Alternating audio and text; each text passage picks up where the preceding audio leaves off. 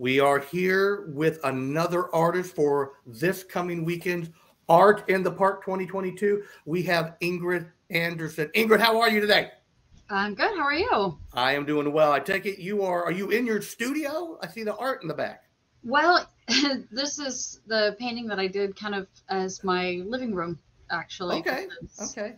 I knew I wanted to have a colorful backdrop, and so it's actually done on a canvas that's stapled to the wall. Okay. Which means I can take it with me wherever I go, which is kind of a fun way to do, instead of a mural on the wall. Sure. Which I can't take with me. No. Then wherever I go, I can take this with me. Well, that is a great idea. Well, tell me a little bit about how you got started doing art. So I honestly don't remember because I've been doing art for so long. But my mom is fond of saying that she very early on discovered that she could have hours and hours of quiet time if she gave me art supplies. Oh, that's smart. That's smart mother. Yeah. So, she has drawings from when I was 18 months, and I was already back then drawing people was my favorite thing. Okay. Those people looked more like circles with dots and all kinds of funny, but whatever. Yeah. But yeah, so people were always the thing that I drew most. Okay. Sure. So and still today. Still people, today. One of your favorite things. Yeah. Okay. Were absolutely one of my favorite things. I go a little more abstract on it. Yeah. Sometimes, and sometimes I go more real, but people. So you love people. Do you have any favorite themes or colors that you like to paint in? So obviously, like I just said, people. Yeah. Also landscapes, and I really like to paint sort of abstract dreamscapes. So a lot of my paintings are actually inspired by dreams, or I guess it would be the sort of dreams you get when you're in a meditative state, because for me painting is a very meditative process. There's a very different mind space that I go into. Okay. And so I just kind of let that flow. Okay. So you talk about dreams inspire you. Are there any, since you've been, all these years you've been doing art, are there any artists or any people who inspire you? I am very inspired by both the Expressionists and, oh my goodness, Renoir, the Impressionists. I was like, wait, I know which artists. Why can't I remember what style that's called? I know this stuff. I love it. I love it. So. But I love Renoir and I love Monet.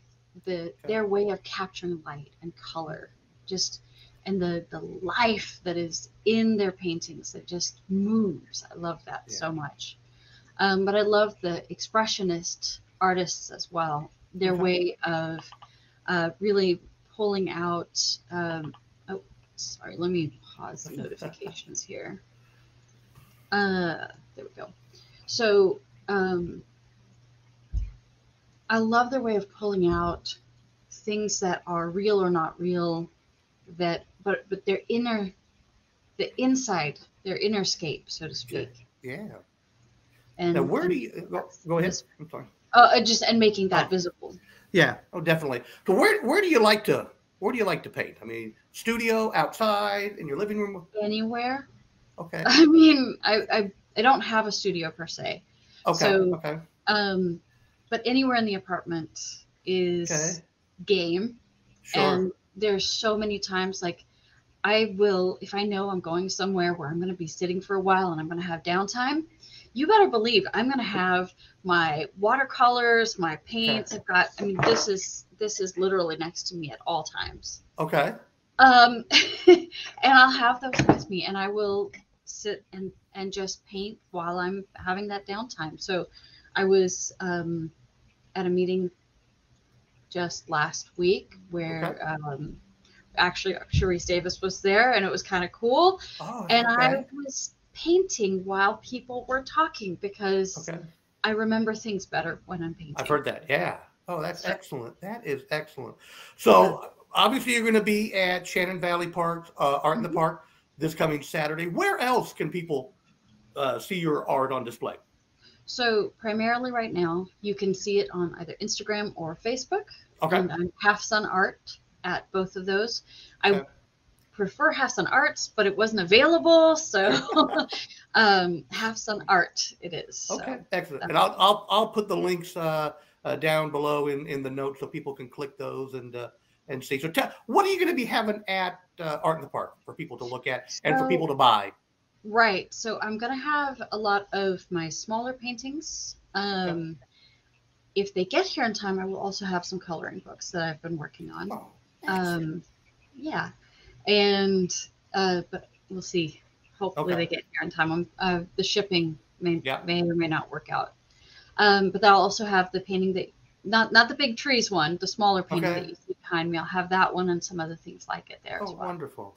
And I presume, I do want to ask the question though, that when someone comes up, if they like what they're seeing, but they perhaps maybe want a larger size or some different colors, you do commission work, don't you? I do commission work.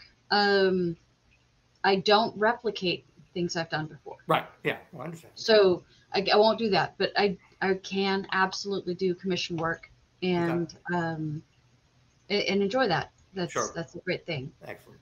And they can talk to you at Art in the Park or your contact information. Or they can message me on either will. of those, Instagram or Facebook, and I'll be happy to discuss.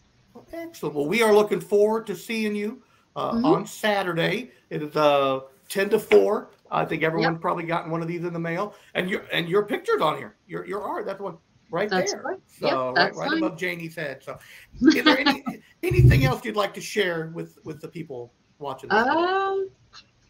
Let's see. Well, I'm looking forward to seeing people and love for people to ask questions and talk about things. So I'm actually also a storyteller. That is one of my other things that I do. So, but you can ask more about that, on Saturday. Excellent. All right. Well, we will see you then. I appreciate all the time you've given us. We'll see you here later this week. Sounds great. All right. Thank you. Bye-bye. Thank you. Bye. You stayed all the way to the end. Watch these videos right here to learn more about things going on in Overland Park and Kansas City.